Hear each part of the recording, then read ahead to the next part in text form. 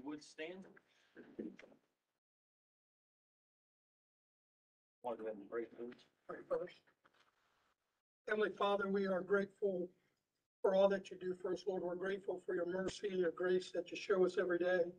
Lord, we're grateful that we live in a country where we're able to meet to discuss the issues of our county. Lord, we ask that you would be here with us today. We ask that you would be with our servant leaders today, that you would touch them, that you would bless them and bless their families. Lord, we ask that you would give them wisdom as they make decisions that affect the county. Lord, we just ask that you would be with us all. Lord, that you would bless our country and the state of Indiana and our county. In your name we pray. Amen. I pledge allegiance to the flag of the United States of America. One nation.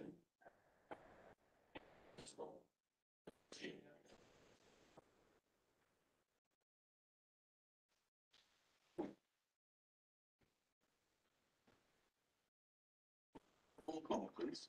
Scott, Here. Connor, Here. Hicks. Here. Rohrbach, Here.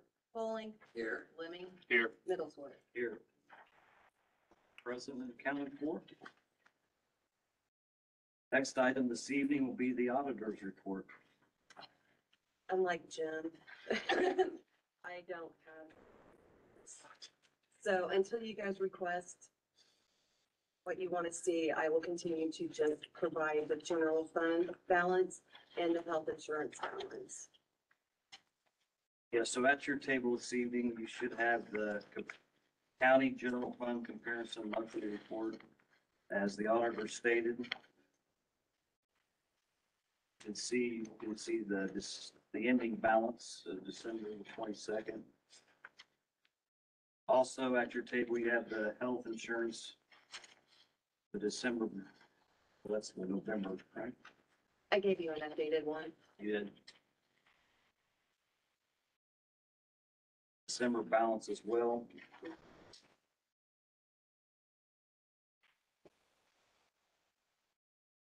And the other report that I asked the auditor to prepare for us this evening is the financial report by fund. Should have that as well. Again, if there's any other forms or information the members would like to see, let myself or Angie know, and we'll file the bill. Also at your table this evening, you'll have the HR report.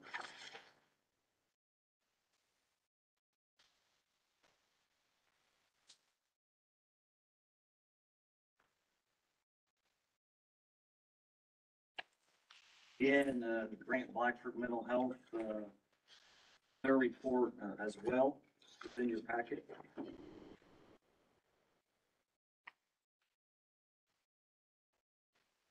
Questions, comments? Moving on, have the sheriff's commissary report as well, ending December 31st, 2022 in your packets.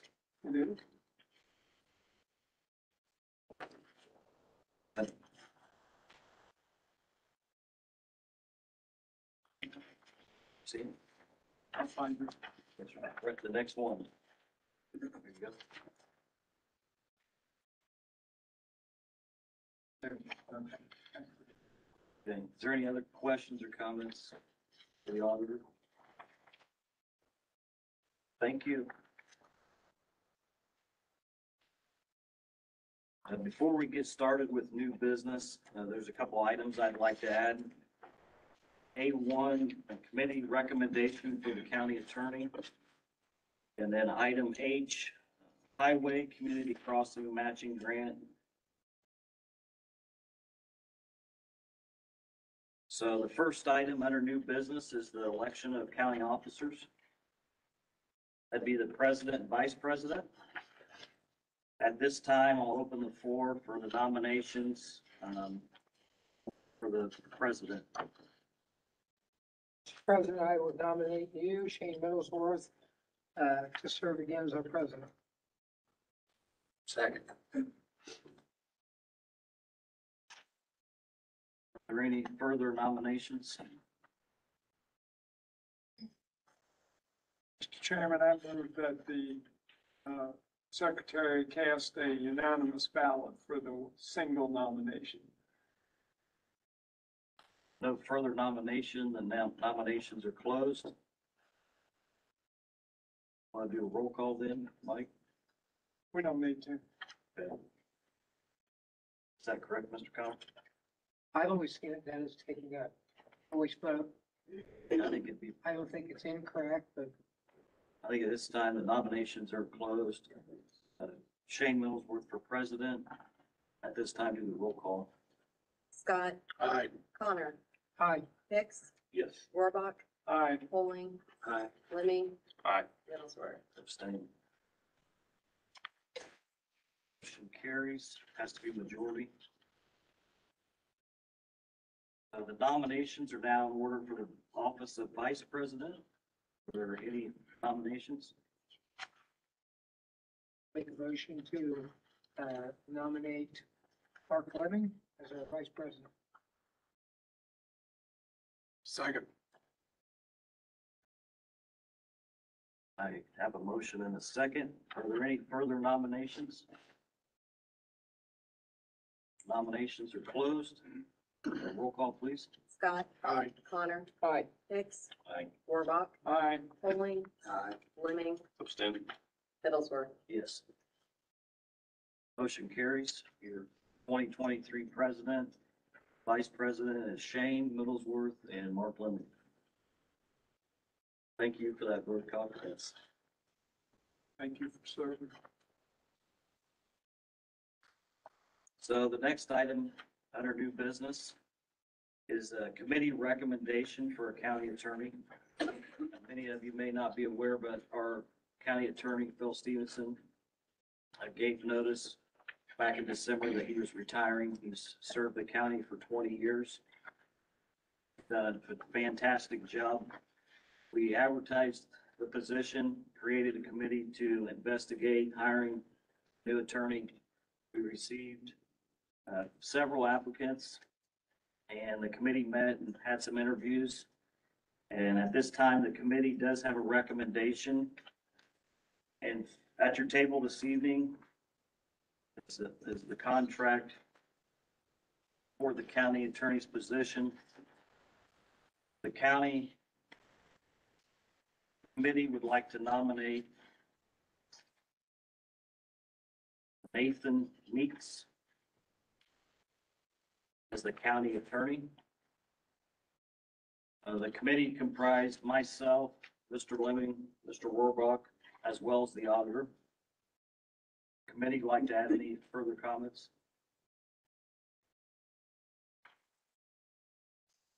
I have heard some talk that there was some discussion about possibly providing health insurance for the county attorney. That is not part of the agreement. That's not part of the agreement. Thank you.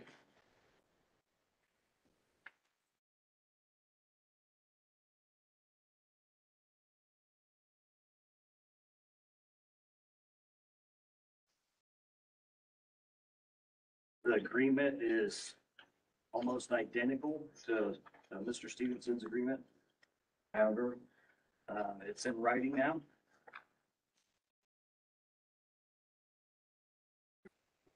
So, whereas before, all those years, there was no contract, believe it or not. So there is some writing, and this is public information, so anybody would like to go to the auditor's office and obtain a copy, one of us. Spells out the agreement for employment, contractual service piece, Who drafted that agreement? committee, and Mr. Meeks.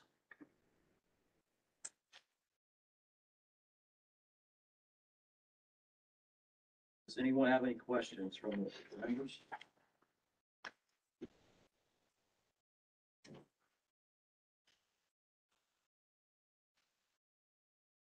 There's no questions, comments. I'd entertain a motion.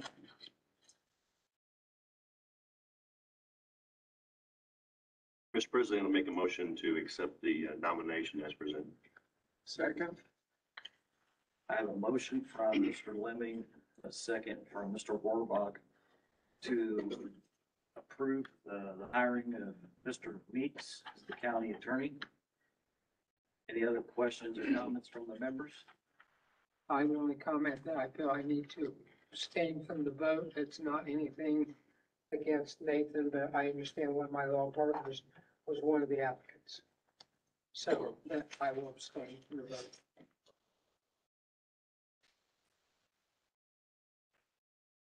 Members wanted to, I guess we could, if you'd like to introduce Mr. Meeks. That's something you'd like to entertain, or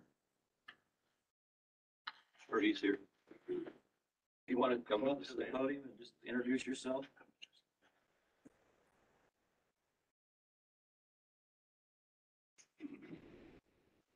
Evening. Appreciate the opportunity to be here and appreciate the recommendation of the committee. So if there's any questions that you have, I'll try to answer them. How do you feel about your neighbors? I'm settling into Jonesboro. Thank Okay. you. Good to have you. Thank you, Mike.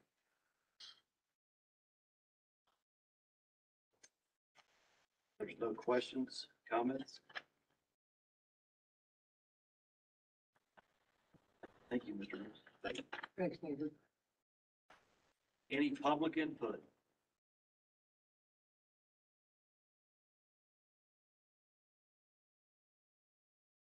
This time it'd be roll call. Scott, Aye. Connor, Abstain. Hicks, Yes. Rohrbach, Aye. Poling, Aye. Lemming, Aye. Middlesworth. Yes. Motion carries for the agreement. At this time, Mr. Meeks, if you want to take a seat up here by Angie, well, welcome to.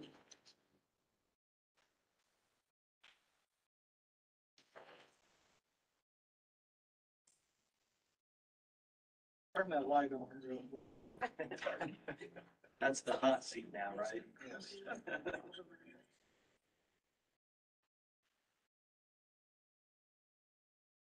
Okay, moving on, new business. Item B, correctional service, Melissa Stevenson with the transfer of appropriation within the adult probation admin fund. And this is the one that she wasn't gonna be present. She would have liked to, put it off to the next meeting, but I said that the amount, we can suspend the rules and go ahead and approve the transfer. It's something that has to take place, something that's routine. So the motion would be to suspend the rules, approve the transfer. It's $1,000 from overtime to salaries. Within the adult probation user fee fund, which is fund number 2000. Any questions or comments? There are none. Entertain a motion.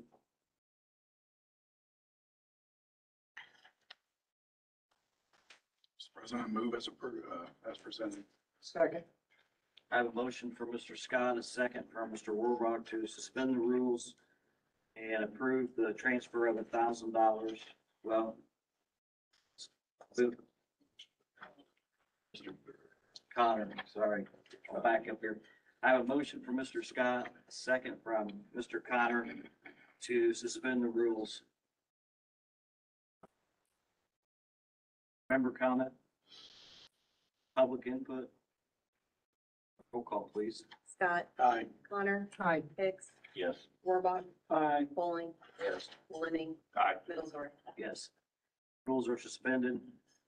Is there a motion to approve the $1,000 transfer from overtime to salaries? So moved. Second. I have a motion from Mr. Connor, a second from Mr. Lemming to approve the following transfers within the adult probation user fee fund, $1,000 from over salaries.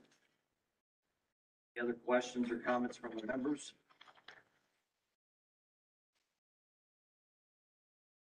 Public input? Roll call, please. Scott, Aye. Connor, Aye. Hicks, Yes. Rohrbach, Aye. Poling, Yes. Lemming, Aye. Middlesworth. Yes. Motion carries. Next item under new business, item C, County Health Department, Dr. David Moore, additional appropriations regarding COVID testing grant fund.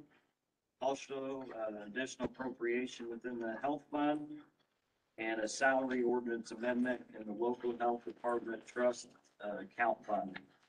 Good evening. I'm going to present these requests on Dr. Moore's behalf this evening, if that's okay. That's perfectly fine. So our first request, the health department is part of the emergency management, emergency support function team.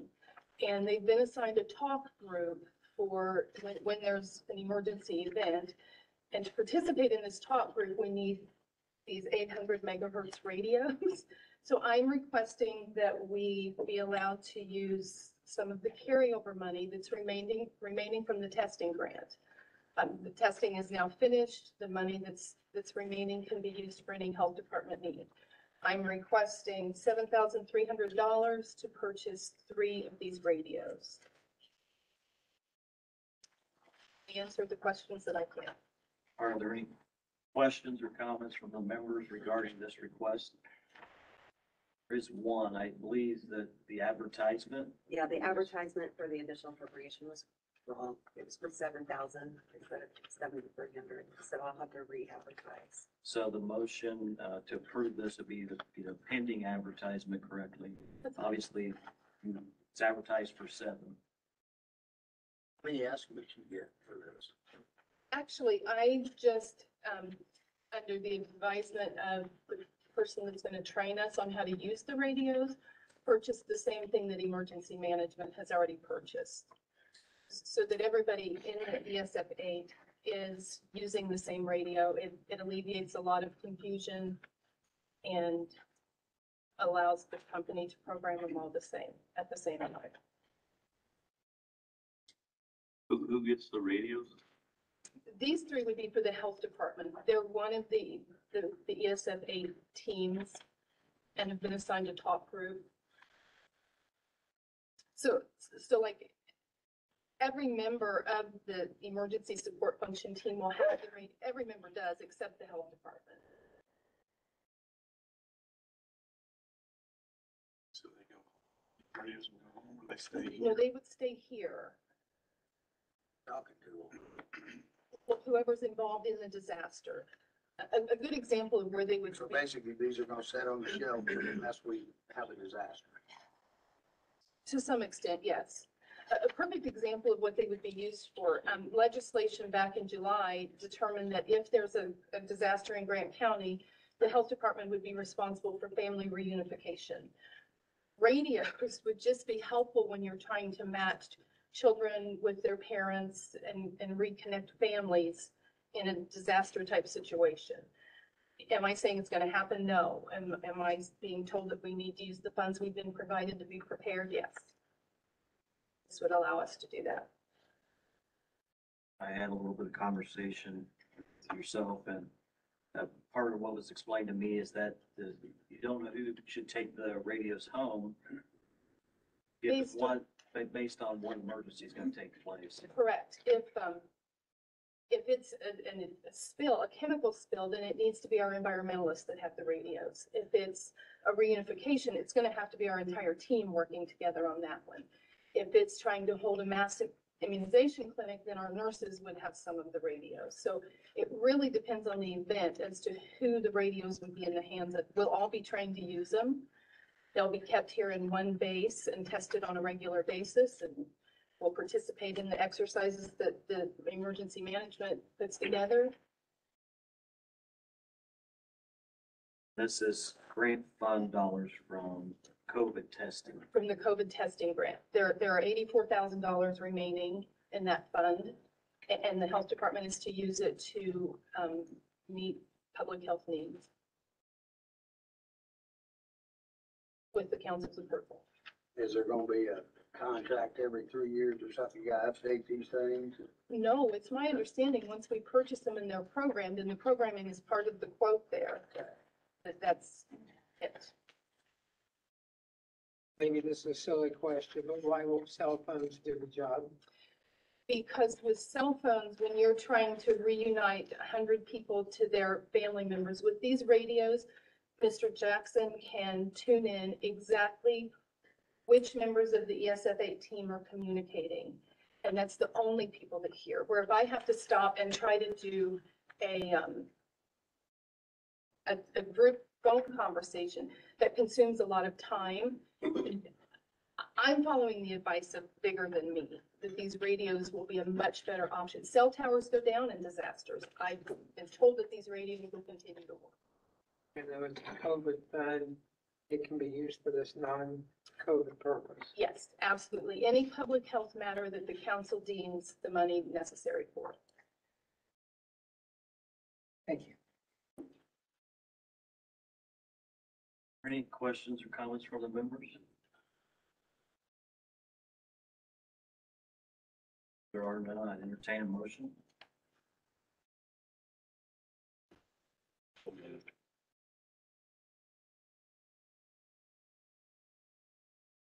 For a second, Second.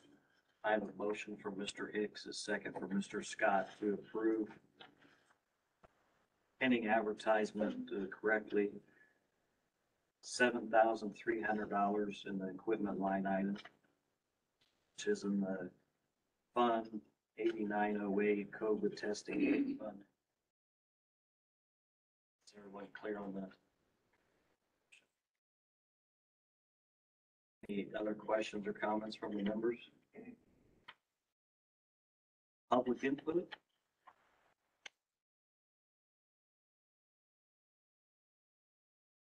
Roll call, please. Scott, Aye. Connor, Aye. Hicks, Yes. Warbach, Aye. Foley, Yes. Fleming, Aye. Middlesworth. Yes. Motion carries. Proceed on. Okay, my next request, we came to council last year in August and requested some overtime money to hold evening clinics and or Saturday clinics for back to school vaccinations. And we would like to continue that. Unfortunately, it was after budget season, so we didn't get it in our 2023 budget request. We would like to continue that through this year. We got a pretty good response. A lot of working parents were able to come in on a Saturday morning or a Thursday evening and get their child's vaccinations. We're not going to start offering it until spring, maybe like one night a week and one Saturday until July and August. And then we would do 2 weeknights a month and 2 Saturdays a month until after school started. Then it would be based on need. We need 2 nurses on hand to be able to do it. We would use 1 part-time nurse out of our part-time grant funds. And then this overtime would be to pay our salaried nurse for overtime to come in and do it. Request is for an additional appropriation within 1159, the general fund overtime in the amount of 5,000, FICA in the amount of $383, and PERS in the amount of $710. Can you take this money out of the COVID money? I could, if you would rather. I can absolutely do that.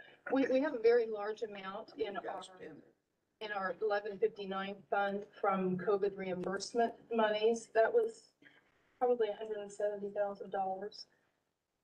My thought was that we would use the COVID vaccine reimbursement monies to continue to fund a vaccine clinic, but I will gladly pay it out of whatever fund you prefer. Well, our issue being that if anything is gonna come out of the general health fund, that negatively affects the general fund by that same amount. So if the money can come somewhere else. Because the health fund is one of the funds that goes into when we prepare our budgets. So Q Bridge goes into there, so on. So Okay, that's, yeah, we can take it out of there if you prefer. Do I need to resubmit the request? You have to. I'm gonna have to re-advertise. Don't want to have any clinics until April, so. You won't. So we might have to come back. Yeah, you'd have to advertise it, and come back.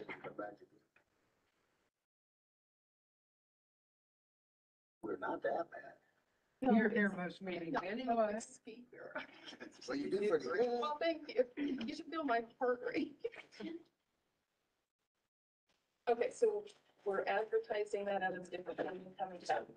Is that the number we should do? Okay, the testing grant I fund. think that's a more appropriate time to bring in. That's a good suggestion, Joe. Thank you. You're clear on that, Amy? Yep. Okay. Okay, third request. When we came to the council and presented our budget, we requested a full-time nursing position out of the grant, 8201, 1206. I apologize, 1206. It's a $30,000 annual grant. We asked the council to make that a full-time position and pick up the cost difference, and that was declined and made a part-time position. In the process of that, I failed to request that this nurse, who's been working for us for several years now, receive the same pay increase that the other nurses received. So I would just like to increase her salary from, or her pay scale from 22 an hour to 23.10. Budget amount stays the same. Yes. Make a motion to approve the request. Second. I have a motion from Mr. Connor, a second from Mr. Scott to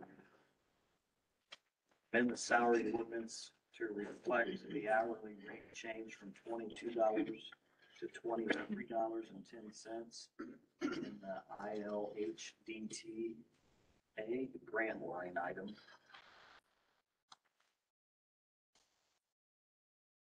Any other questions or comments from the members? How did that get overlooked in the budget? Or When they declined making it a full-time position, it just didn't occur to me to say, well, can you at least give her the pay increase that everybody else is getting? because it's under part-time? Thank you.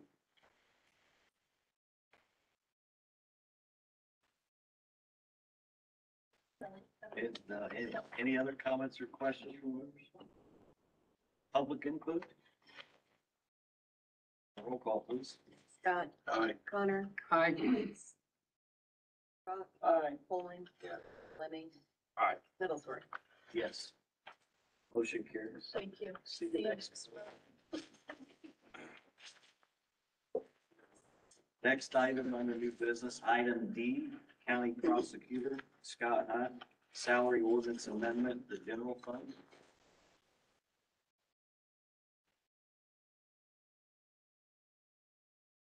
I want to thank you all for coming to speak. I've only been in office for 18 days, but one of the things that as I take office, start this new position is I feel a great responsibility for the taxpayers of this county. The tax dollars that are allocated to my office. Don't take that responsibility lightly. It is hard-earned money that people pay. So I'm very, very cautious and do not like the idea of spending more money. What I'm asking tonight, the budget that was passed for this year included in it a salary for a victims advocate support clerk. And the trust was given to me to fill that position. Well, as I have considered my office and looked at the needs of the office, I would say it's irresponsible for me to fill that position. We simply don't need that position in our office. What our office needs, what the prosecutor's office needs, is to get and keep good deputy prosecuting attorneys. To do that, have to be able to pay them well and to make their pay competitive. What I'm asking tonight is not to create a new position. And actually what I am doing is asking you to remove a position from my budget, which in turn would give back a benefits package. I'm not asking to fill the victims advocate support clerk, and I'm not asking you to create a different position within my department.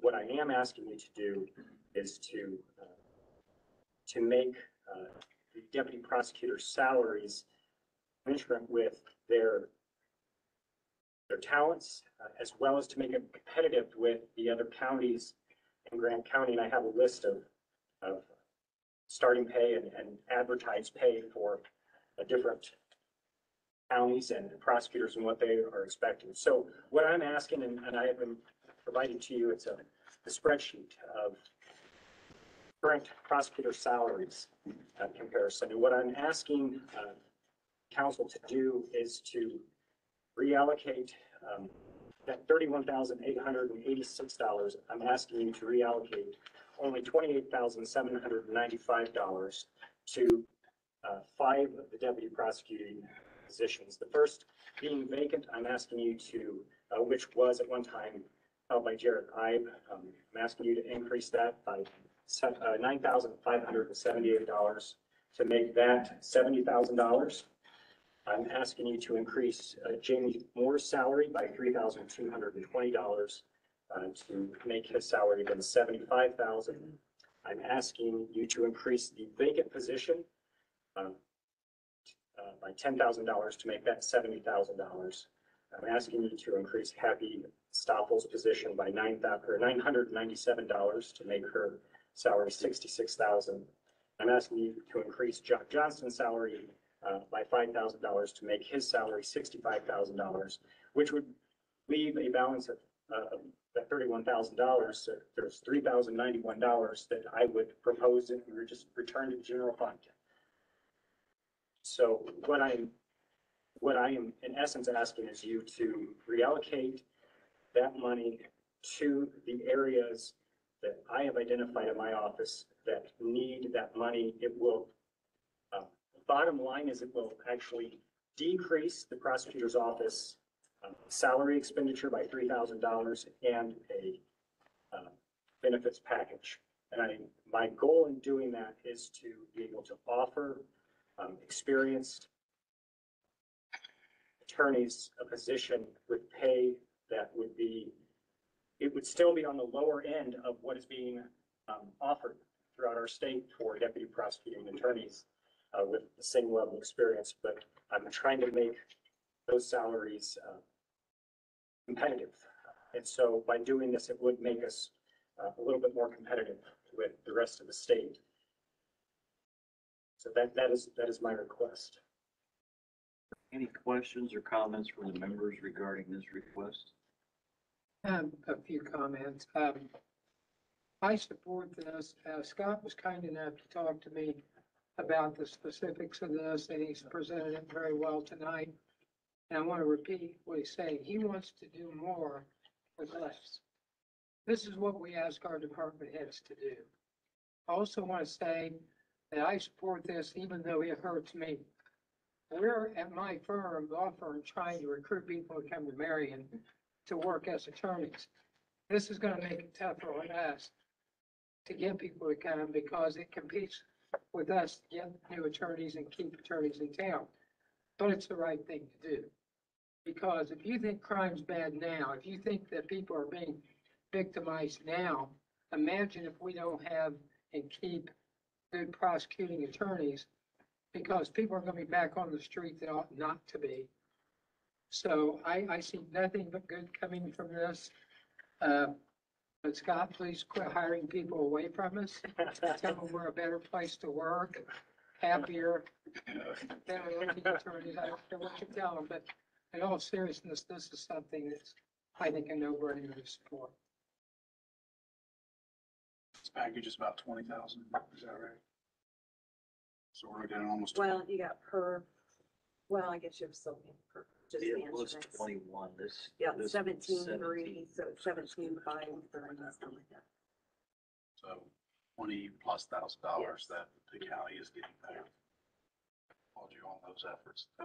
Thank you. Do you have any leads on the vacant positions? So I have some people in mind that I would like to talk to. Mr. Connell will be happy to know. Looking to talk to her in his office. So if they want to talk, I'm certainly willing. Better be telling the truth, because if that's not the truth, I want to know now, because that may change my vote. No. I assure you, Mr. Connor, I know your associates, your partners, and they're probably much happier where they are right now. But that being said, I have not approached anybody because I didn't feel right to say, to offer them and say, hey, I would love you to come and work for me. I'll try to get you this. I think that would be disingenuous. So I have been waiting to approach people. I will also advertise this on the Indiana Prosecuting Attorney Council's website. But I wanted the number first. I don't want to get the cart before the horse. So I wanted to come here, get your approval before I start advertising those numbers, rather than asking somebody to come in hopes or on an empty promise. So are you aware that the openings and the ones that you put numbers next to, The females are the lowest paid? I was not aware of that, but, Just because I'm probably gonna hear that. well, what I will tell you is that's not actually true. The lowest paid will be a male. Yes. And Is it experience? it's experience. It's also the type of cases. So, and I'm not trying to overburden the council. Next year, when I present my budget, I'm not going to have necessarily names next to these positions. I'm going to have what they do. And so, you know, you look at Jamie Moore, he is, I think, the most experienced trial lawyer we have. Definitely of the prosecuting attorney, or of the deputy prosecutors. And so that's why I want his salary at the area it is. I mean, I'm sure Mr. Moore could, I guarantee you, he could find work and make a whole lot more money if he were to move out of the county. I don't want that. The two other positions that I'm putting at $70,000 are major felony positions. So they would be doing murders, they would be doing rapes, they would be doing burglaries, aggravated batteries, drug dealing. So those are the type of positions that are major felonies, and I'm looking to fill those positions. So no, and it's not to preclude any of the females in my office. And as a matter of fact, Mr. Lemming, one of the people I have in mind to speak to is a female for one of these positions. Just to make you aware. Because I know that someone's gonna make me aware. I understand, and, you know, that's something I do need to be aware of, so I appreciate that. Scott, I appreciate you coming and doing exactly what we want us to do. Look over, you're new in office, looking it over and seeing what you want to do with it. You were elected. Maybe run for re-election based on how you do this. So I applaud your efforts. I appreciate you coming and explaining it to me ahead of time. I think it's a good idea if you're eliminating the position to use it for the people in office. So, thank you. Questions or comments from the members? Or not, I'd entertain a motion. Make a motion to approve the request. Second. I heard Mr. Rohrbach first. I have a motion from Mr. Connor, a second from Mr. Rohrbach to amend the salary ordinance to reflect this schedule. And I'll just go through and highlight it. The deputy prosecutor, a $9,578 change. Another deputy prosecutor position, a $3,220 change. Another deputy prosecutor position, a $10,000 change. Another deputy prosecutor position, $997 change. And a deputy prosecutor with full-time juvenile and suit 3 work, $5,000 salary change. Eliminating the victims advocate support clerk. Yes, sir. Is that correct? So we're all clear, Angie, Stacy? Absolutely. Any other questions or comments from the members? Public input?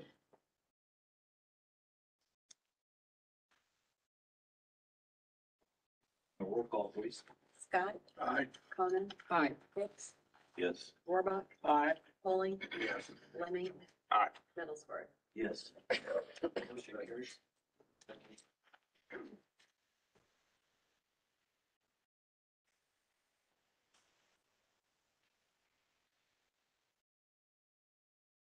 The next item under new business, item E, Area Plan Commission, Ryan Malott, additional appropriations in the general fund. Good evening, gentlemen. I'm calling for Ryan tonight. I'm Chuck Brady, your Area Plan Commission president. In our November meeting, we took a vote to ask for additional appropriations to hire an attorney to review a recently enacted solar ordinance. There are concerns that some of the areas of the ordinance may be improper. Also, part of this motion calls out for a review of conduct of APC members related to conflict of interest. This time I'm going to have Randy Atkins, who is your APC appointment, to explain why we feel need for independent review, and I will stay live for any questions or concerns. Yeah, the APC, did recognize that there's an area of concern in the ordinance that doesn't, align with Indiana code. And as a result, they passed the motion to have the ordinance reviewed. Al Persinger, suggested or estimated, about a $6,000 cost to have that ordinance reviewed. He suggested it possibly be an outside attorney in order to, somebody who specializes in zoning law in order to get a better clarification. There's a considerable number of changes in the ordinance in regard to decisions that are being made, such as land usage, application, fees, those sort of things that, we'd like to have somebody that really specializes in that to be able to review it and make sure that we have an ordinance that is good to go. Any questions or comments from the members? I have quite a few questions, I think. Mr. Atkins, this is to challenge the solar ordinance, is it not? No, it is to make sure that the solar ordinance is in alignment with the Indiana code. Okay, I don't want evasion here. This is all about the solar ordinance, is it not? What the APC passed was to have the solar ordinance reviews to make sure that it aligns with Indiana code. No other ordinance, just the solar ordinance. That's the only one we're talking about. That'd be correct. And isn't it true that you've been a very vocal opponent to the solar ordinance and solar in Grant County? I have been involved in the solar ordinance development, not only as a citizen, but also, as an APC representative for you guys here most recently. So yes, I have been involved. I do have concerns. I believe this is one of the most significant issues that Grant County has faced in quite some time. And I think it's very important that we get it correct. I've come to understand the ordinance development procedure in regard to alignment with the comprehensive plan, as well as the local tolerance, considering those.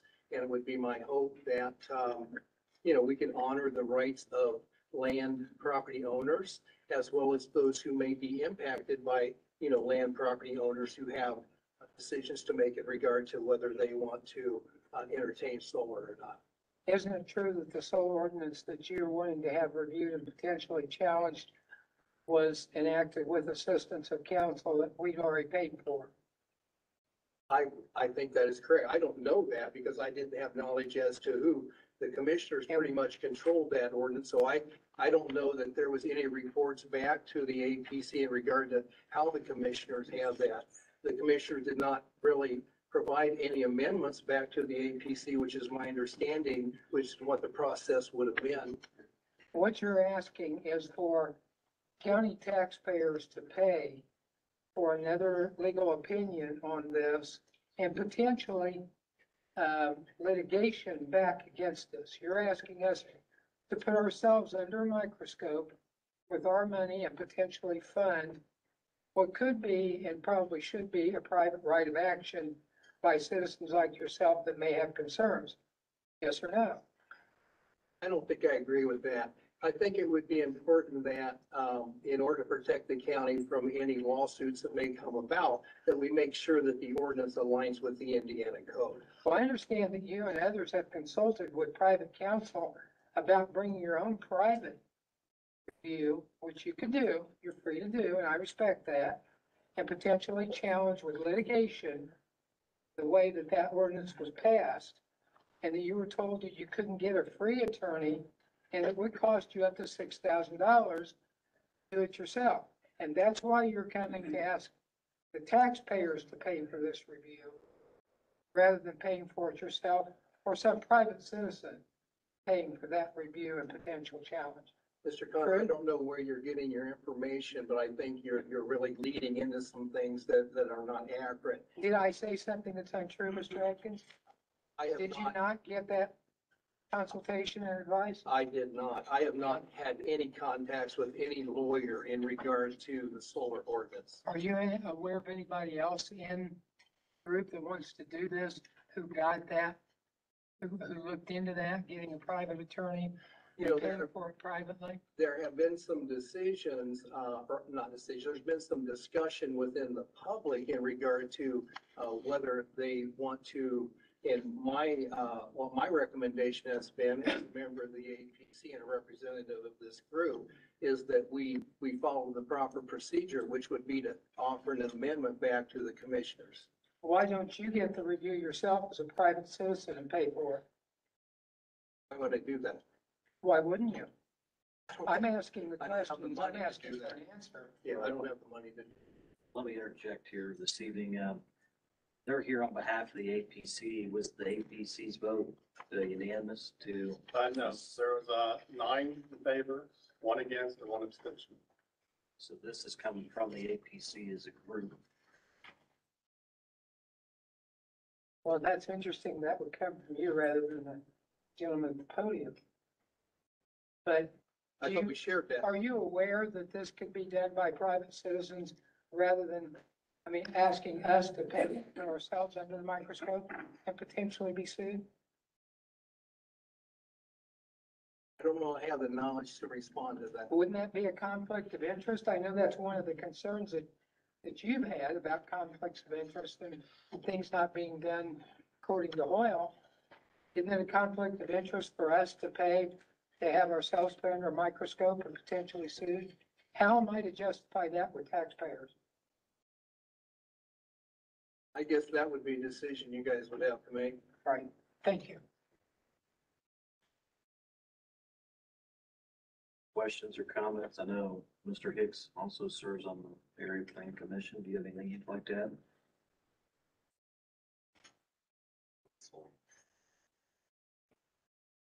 I currently have legal counsel. Kyle Persinger has indicated he wants to leave. He will hang on and stay on or advise us until we advertise and select a new attorney to represent us.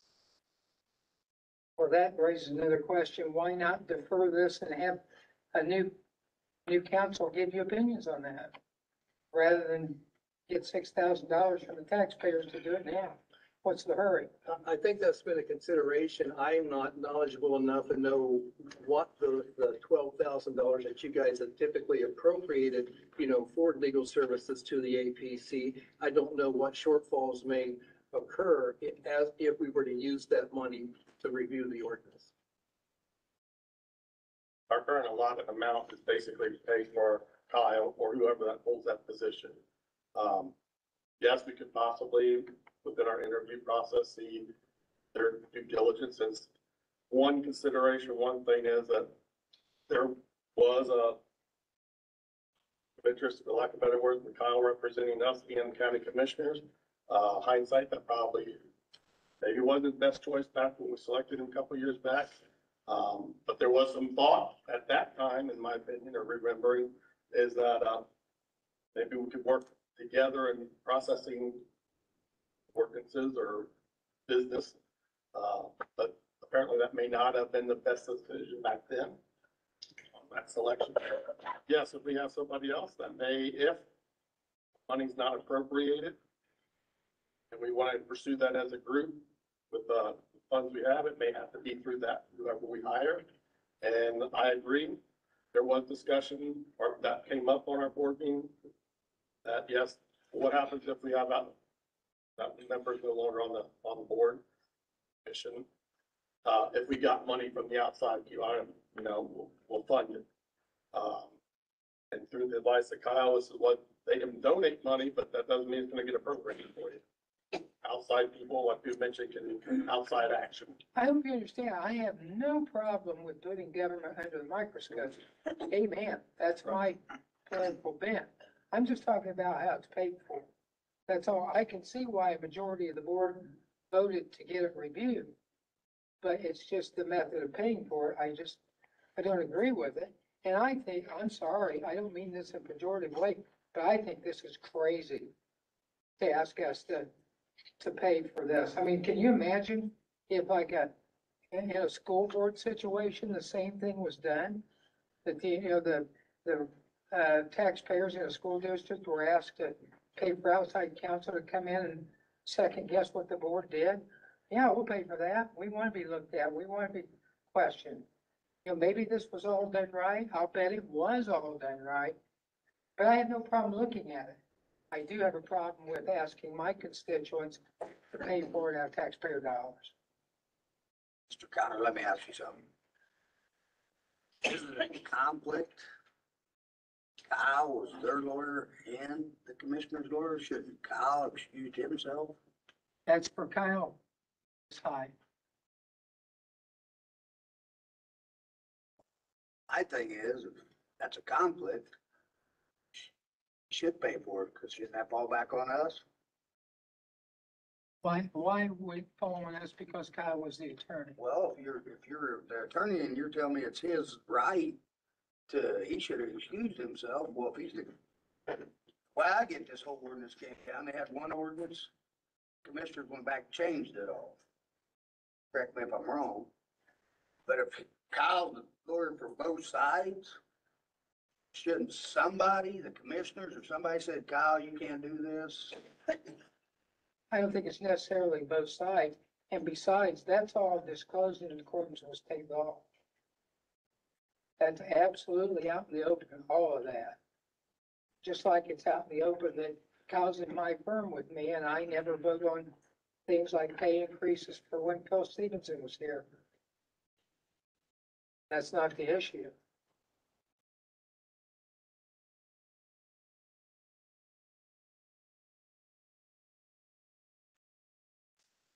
Questions or comments from the members? Why is the attorney, why is our APC or Area Planning Commission not able to provide legal service for this? Our budget, line item budget is it 12,000 for the year, and that would pay the position that Kyle currently holds or held. That's what we pay that person to represent us, not only at the meetings, but anything that needs to be done out of the office, when they file, court orders for demolition, any actions that we have to do with court filings, that comes out of, that's when that position gets paid to do that. Is a lawsuit being considered?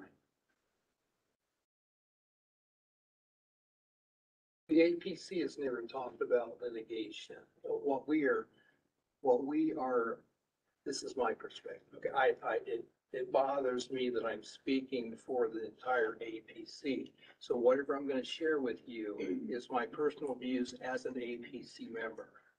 Yeah, I'm sorry the APC isn't here to speak, and you're asking us questions that probably would require some discussion in order to get a total consensus from the APC.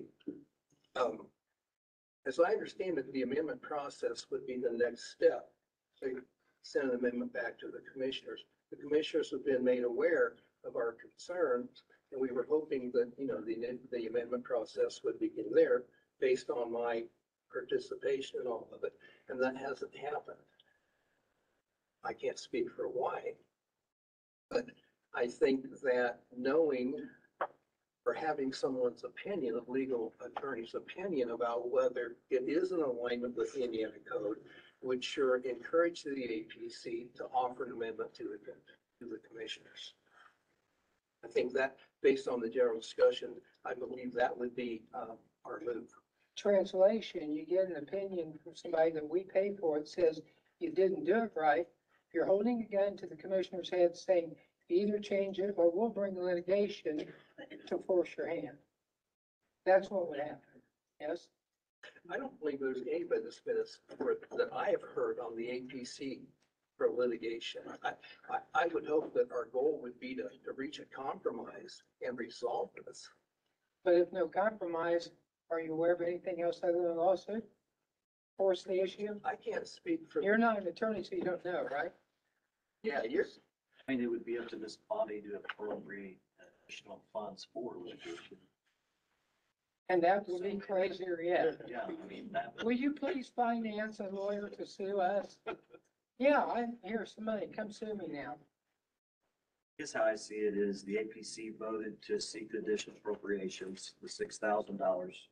I think everybody here, we don't want to see the commissioners and the council, and we're, litigating each other over taxpayer dollars, and we're wasting taxpayer dollars. I think there is some merit in using the funds to make sure the ordinance complies to state statute.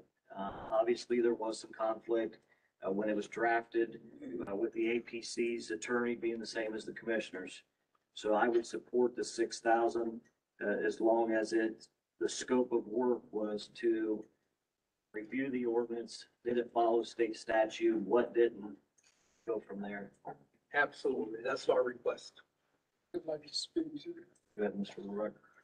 I have difficulty following this whole argument because I believe what we're talking about is we either want solar or we don't want solar. And we're not hitting the argument head on. We're going about it this way or that way or fighting it some other way because we can't win it the way we want to head on.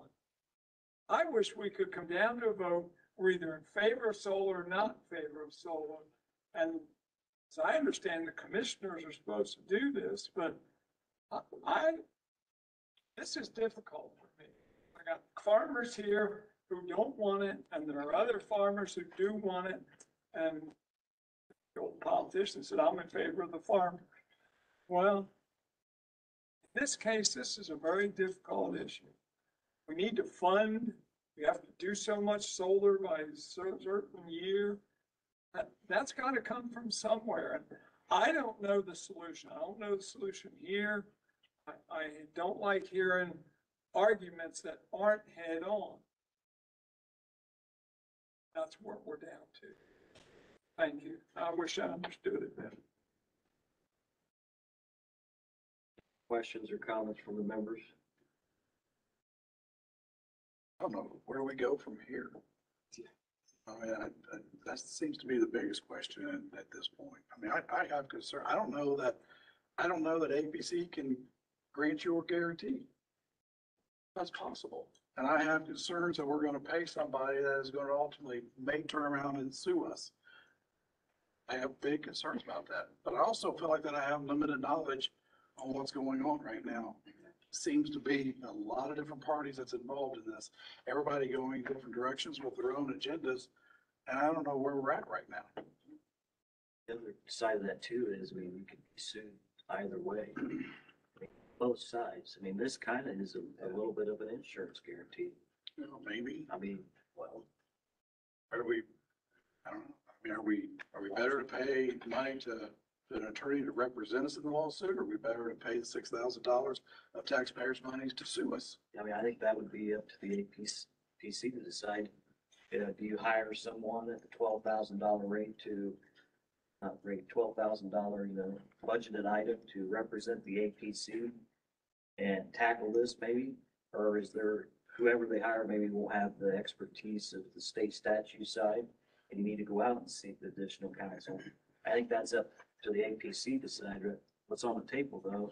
I think we ought to be within state statute. I mean, if you put it, word it like you said.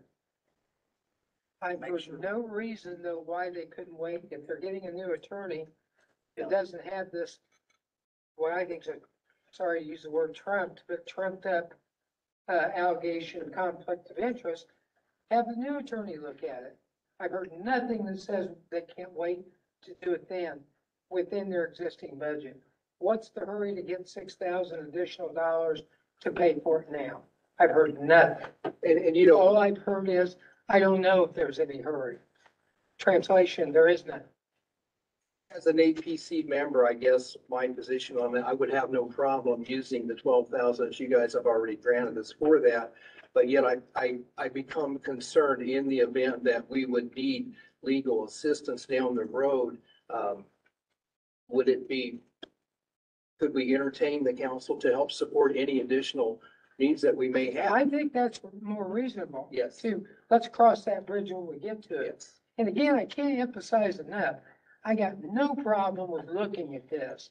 Nobody wants an ordinance passed if it's not legally appropriate. Absolutely. We are on the same exact page on that. It's just how to pay for it. So, you know, if your new attorney says, you didn't do it right, then go back and do it right. And if you can't do that, if there's a loggerhead, then we'll decide what to do then and how to pay for it. That would be my take on it. That's the reasonable compromise. I think that we all ought to be able to agree to. So I'm hearing that if the APC will, or they decide it's their decision, I mean, it'll be something we'll probably bring up in February. If they choose to, proceed and to use that 12,000, and if we need funds down the road, you guys would entertain us coming back and requesting some. Is that what I'm hearing? I think I could always say, I'll always entertain anything. Not guaranteeing how I'll vote, but I sure will listen. Sure, appreciate Absolutely. that. That's all we could ask. Amen. Is there any other questions or comments from the members?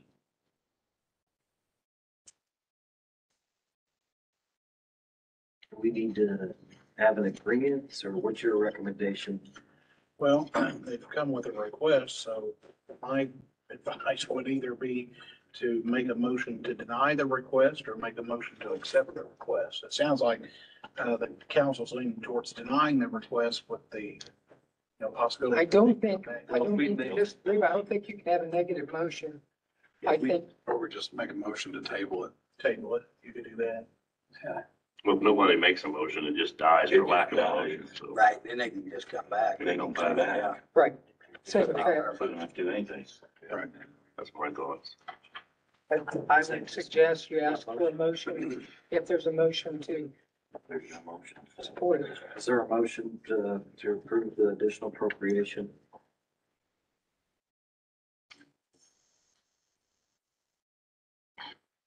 No motion. Done.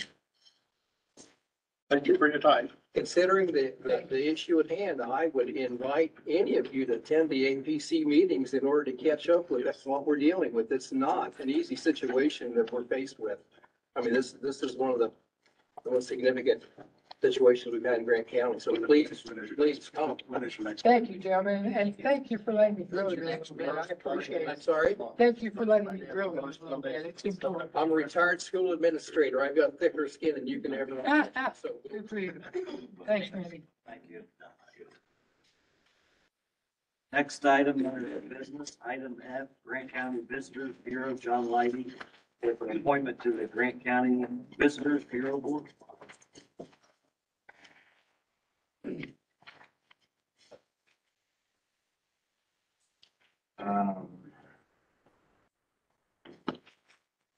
This is a 2-year term that will run through 2024. We'll continue to do what this body has done in the past. We'll advertise the position and hopes to receive any recommendations, applications. At this point, they are recommending somebody to be appointed to the Grant County Visitors Bureau. I would recommend to this body to advertise the position and approve an applicant at the next meeting. Angie, do you have a timeline or when the applications have to be in? Be the Monday before the next meeting.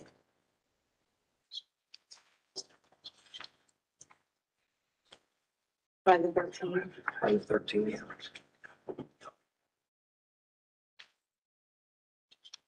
So if you're interested in serving as the county's appointment to the Grant County Visitors Bureau, have your application in by the 13th to the auditor's office.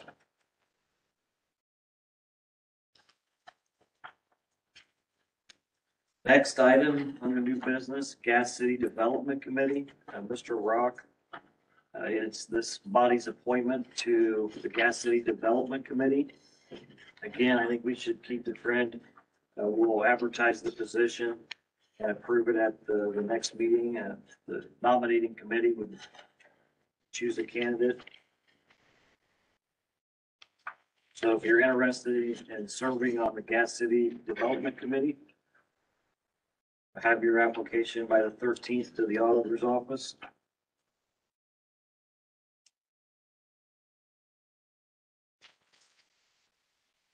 Mr. White contacted me yesterday, moving on to item H, Highway Community Crossing Grant.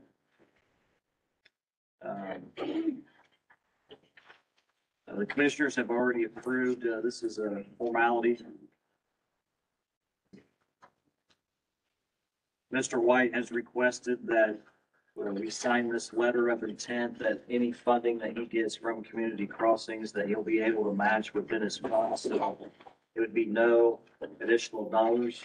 It'd be dollars he already has in his funds, but he needs, the letter, that this body's willing to do the match, the appropriation.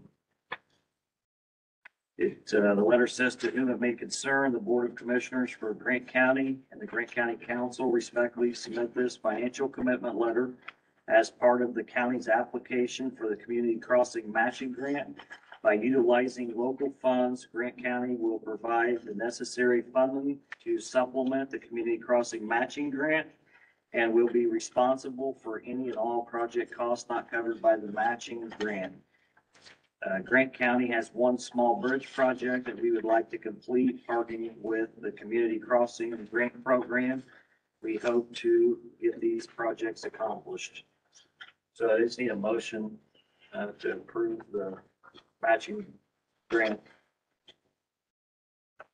So moved. Second. I have a motion from Mr. Connor and a second from Mr. Scott to approve the Community Crossing Grant partnership. Any other questions or comments? Public input? Roll call, please.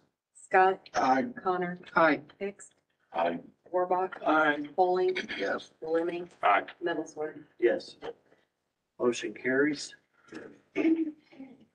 Like that concludes all the new business. Moving on to old business. We have an appointment to the local alcohol and tobacco board. This time, and I'll turn it over to the committee chairman, Mr. Lemming. Thank you, Mr. President. We have our appointment, Liz Wright, and she's held that for 2 years, and we had a new applicant this year, Mr. Dean Small. I don't know if he's here or not, but he also works for the county. And since he does that type of work, we, as our group, we feel that it'd be appropriate to recommit Liz Wright to that appointment, just so we don't have a conflict of interest, as what we've talked about mostly tonight. So that would be our recommendation.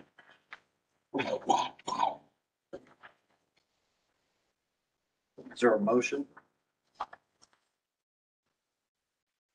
I make a motion to approve Liz Wright. Second. I have a motion from Mr. Rohrbach, a second from Mr. Poling to approve the reappointment to Liz Wright to the local alcohol and tobacco board. Any other questions or comments from the members? Public input? Roll call, please. Scott, Aye. Connor, Aye. Hicks, Yes. Rohrbach, Aye. Poling, Yes. Lemming, Aye. Middlesworth. Yes. Motion carries.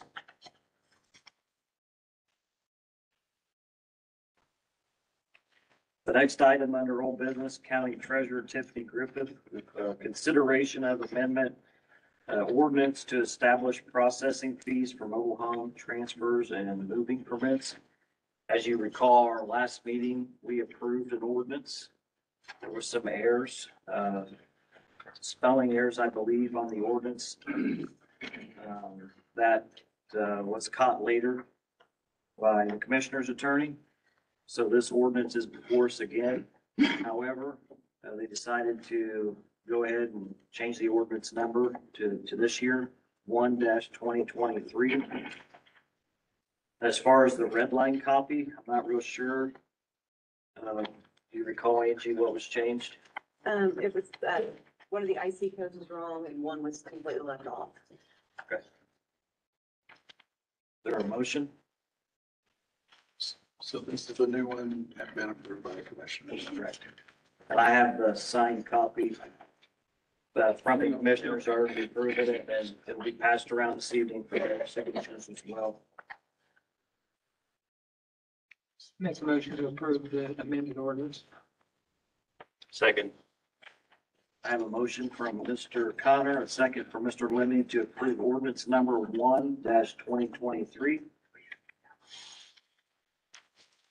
It's the amended ordinance of establishment of processing fees for mobile home transfers and moving permits by Grant County Treasurer. Are there any other questions or comments from the members? Public input? Roll call, please. Scott. Aye. Connor. Aye. Hicks. Yes. Rohrbach. Aye. Poling. Yes. Lemming. Aye. Middleton. Yes. Motion carries. I'll pass this around so you can sign it. I think I have. I think I do. No? She's got the one. Right, which one? I think they're colored copies. Are they color copies? I did. Yeah. This is the Angie Jarvis area. All right, here we 7 go. years.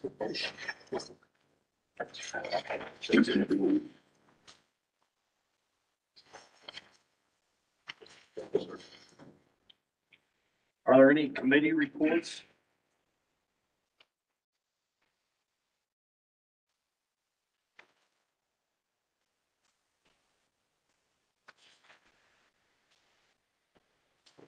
No committee reports?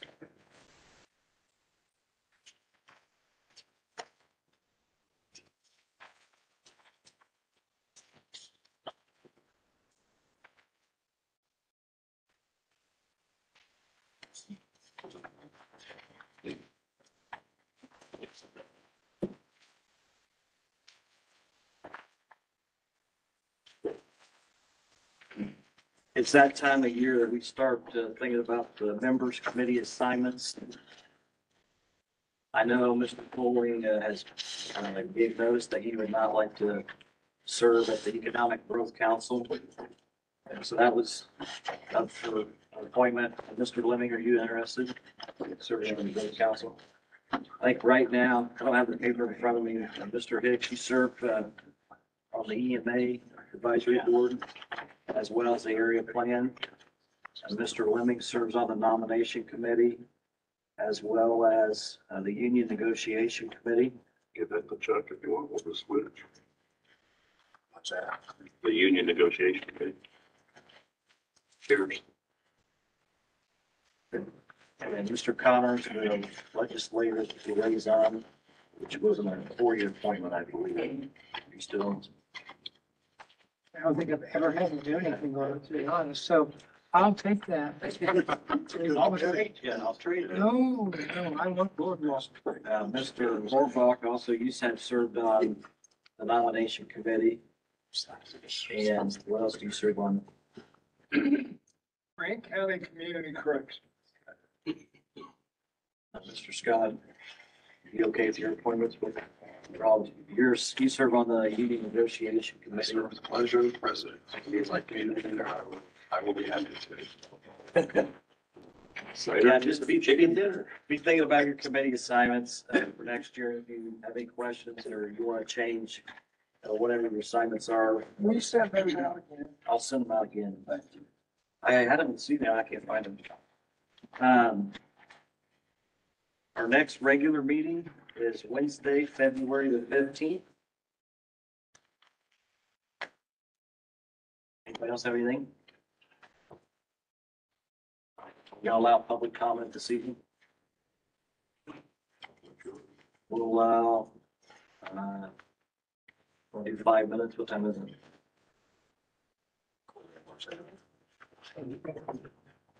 We'll allow 5 minutes. State your name and. I'm Rex Strainer. I live in Jonesboro, Indiana. I'm the citizen that represents Jonesboro on the APC and the VPA. I'd like to clarify some stuff that you guys said here earlier. We are not fighting with the commissioner. What we are doing is looking at the ordinance, seeing if it follows IC code or if it's wrong. I just was the last past president who just got off. And the reason we're doing that, because we don't want down the line that Okay, the ordinance comes to us, solar company comes in. Now somebody out in the public finds something wrong and we get sued for $100,000. I don't think you guys will want us to come in and say, we're gonna need $50,000 now to defend this lawsuit.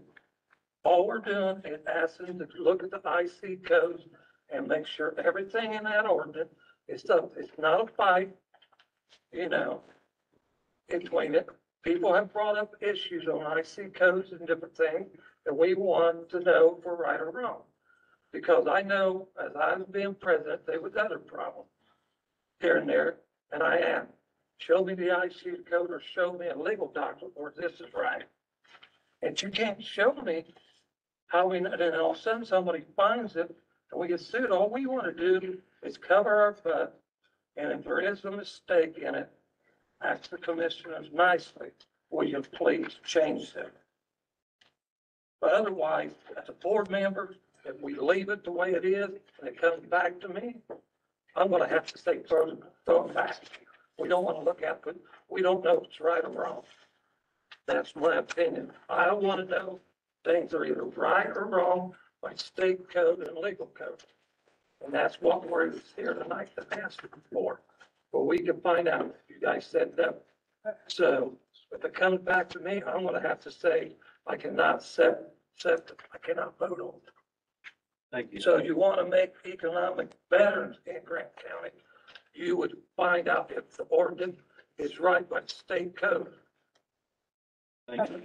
I just have one simple question. Go ahead. You could answer yes or no. I appreciate it. Are you in favor of solar? I'm 50-50. I'm 50-50 on it. You know, I'm 50% if you do it a certain way, and if business wants it, General Motors, Dollar General, certain people like Gas City, they're not part of that. But you know, the way they're doing it, you know, I don't mind Humatics, but the way they've been going in some of these counties, I look at it this way. And as a citizen, how would I want around mine? Then I gotta look way to business and people to make a happy meeting. You guys gotta do the same thing. You gotta come to a happy meeting with business and what's fair and fair. And that's what I've tried to do since I've been on the BZA and the APC. And that's what I want to see as a past president, is make sure that we do that. I always forward and told Brian, is this IC code, is this true? We have problems, I want to know. And that's what the BZA and the APC want to know. But tonight, we didn't give the opportunity to go find out if the ordinance is right. So I just asked yes or no. I just, as a board member, I'd have to say, That's all I I want to can't do. vote on that.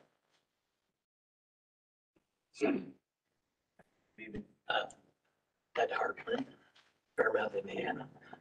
Different subject, watching the December meeting on WebEx, and the treasurer came before this body and said some things like there was a state auditor checking accounts, and that she found some problems, I believe, and there was different amounts mentioned, and were you asked to spend money, $273,000 or something like that, to settle that problem? And could you clarify that? I didn't quite understand everything that was going on, and what she was saying was a little disturbing. She said at one time, I don't know where the money went. I know we all make mistakes, and we're gonna probably continue to make mistakes, but I didn't understand everything was going on. I'd be the first to admit that. But I had questions, and when that meeting was over was, okay, what's your plan going forward that doesn't happen again? And are you hiring someone to check this out as to what happened in the past? Normally at the end of the meetings, we really don't, make comments back toward those making comments. But I will answer and I don't speak for the treasurer. That recommendation was from the state Board of Accounts. And obviously that had been ongoing for some time, that the auditor was not balanced with the bank, the treasurer was not balanced with the bank. And it's what, 3 treasurers now, maybe 4? So that was a recommendation by the State Board of Accounts to clean the books, so to speak. So that, Angie, you want to describe the process of what was done? We had to write a check out of county general for the treasurer so that she could write it on her cash book so that it would come back to a more balanced number. Yeah, none of the members liked it, but it was a recommendation from the State Board of Accounts to clean the books, and obviously it's been years. And So part And of it's, it was and it's balanced since then. Well, Was that amount actually 273,000? Yeah, something like You that. had to write. That's why there've been elections and changes. Yeah, to answer your question, how to keep it from happening again, the answer is voters need to elect people that are competent to serve in the position of treasurer. To be very blunt and very honest. And we also, the treasurer's office has started using a new software So shall we be ready? that will. So shall we be doing? But you did have to write a check for $273,000. But that, you gotta understand, that's about a carryover of 10 years, maybe 13 years. So you it's go a back to accumulation each year. 3 or 4 different treasurers again, and you had someone that embezzled money, you had somebody that, we had a system flaw that everything crashed and got rebuilt. So I mean, this has been something that's trying to been done. So State Board of Accounts has been auditing us every other year, and those are things that happen, and this is just a way to fix the problem. And as Mr. Connor alluded to, State Board of Accounts comes in and checks all these things on an every 2 to 3 year basis. We agree with you. It's very unfortunate that it happened. We don't know the answer, but that's the answer. Yeah. We don't know the answer. Is the answer. No, I don't think that that's the answer. If you'd been to, and I'm not saying you should have been, but if you had attended all the meetings I've attended as a councilman, you would have heard the whole story of the colossal mess that we had to clean up because we had incompetent treasurer. Frankly, books didn't balance, and eventually the hens come home to roost and you gotta clean up the mess. And that's what we did, and it's no fun. It's not palatable. I don't blame people for being mad, and that's, again, coming back to the issue we talked about further, that's why it's always a good thing to look at government and to keep an eye on government. How do you know the auditor that came here was right? You mean the one from the State Board of Accounts? Yeah, that said you owed $273,000 when Mr. McWord sat there and thought it was a much smaller number. When he said, oh, I thought maybe it was 40,000.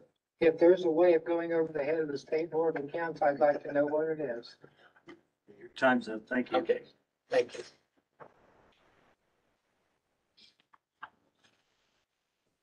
The other public input, to the podium, state your name and your address. Ted Lewis, did you say my address? Please, if you would, for the record. 3389 North, D00 West, Marion. Got two things to say.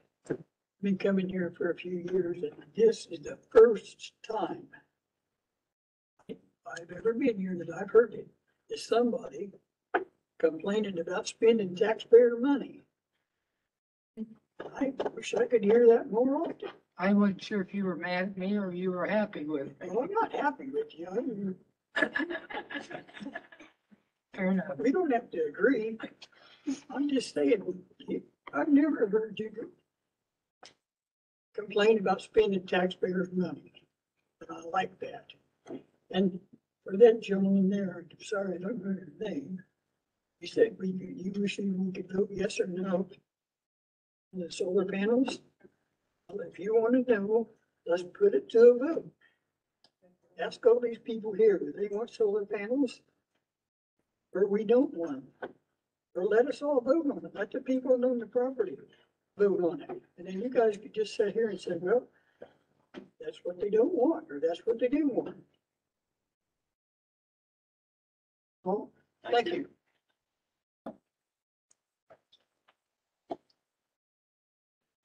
Good evening, I'm Andy Ellis. I'm from Fairmount, Indiana, 8320 East Jefferson Place to be exact. And sitting here listening to this, and we do appreciate you listening to us. And we've been following this for quite some time. and it does relate to the solar. I don't know that we can just kick the can down the road. I'm a little concerned in that regard. Because I think as we sit here tonight, or I stand here, I think we've got an ordinance, which means that there's a potential for applications to be put in place. And once there's applications in place, those are the rules that we're living by. So I think that we really need to get this resolved. Large concern by the community, as you can see, we had larger numbers earlier, but we're not here to fight. We're here to try to get this right. And we were trying to compromise the whole time to try to get this resolved so that we have something that people can live with. I support solar when it's done appropriately. There's a lot of places that you can put solar. But my main message today is your concern, Mr. Connor, about spending taxpayer money. And I respect that. Obviously, I respect that. But I think I heard you say that the private sector, that we should just pay for it ourselves. I think that's what I heard.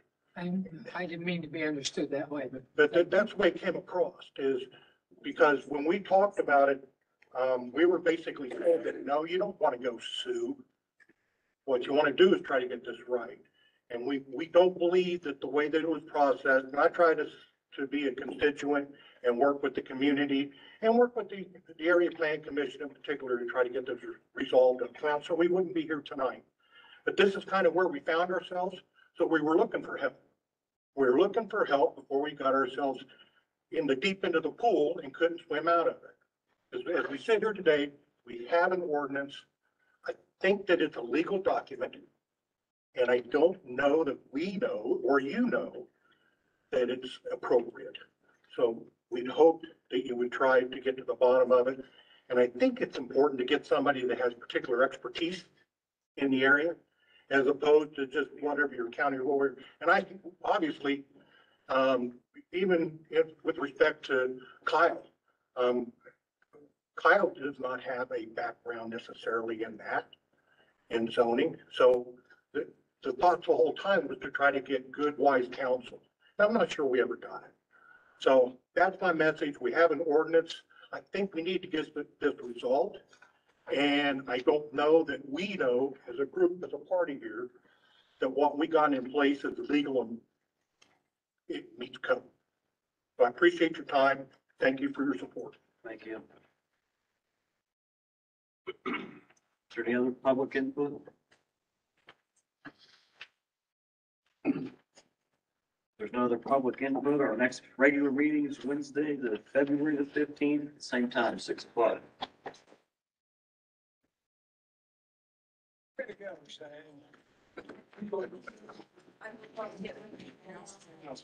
I have